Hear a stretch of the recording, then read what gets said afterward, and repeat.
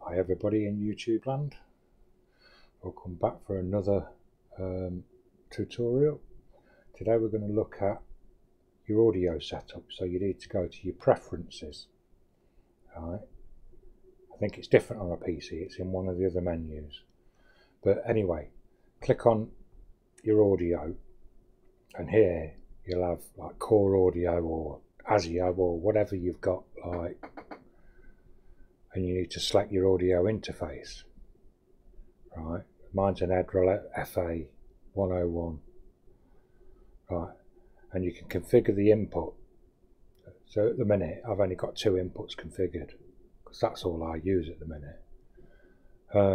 But you can configure more. So if you wanted to configure more inputs, see, these are monos, or you can configure stereo inputs. I just leave mine at that normally, and you can configure your outputs if you've got more than one output, so you can configure different outputs.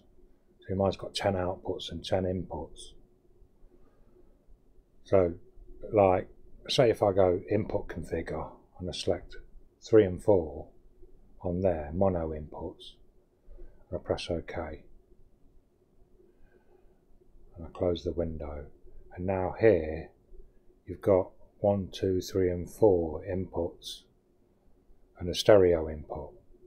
Obviously I'm just using mono because the microphone's on channel 1, my guitar's on channel 2. You see, or 1 and 2 would be a stereo input. And that's how you need to select your audio device. So hope that helps you, and I'll catch you later.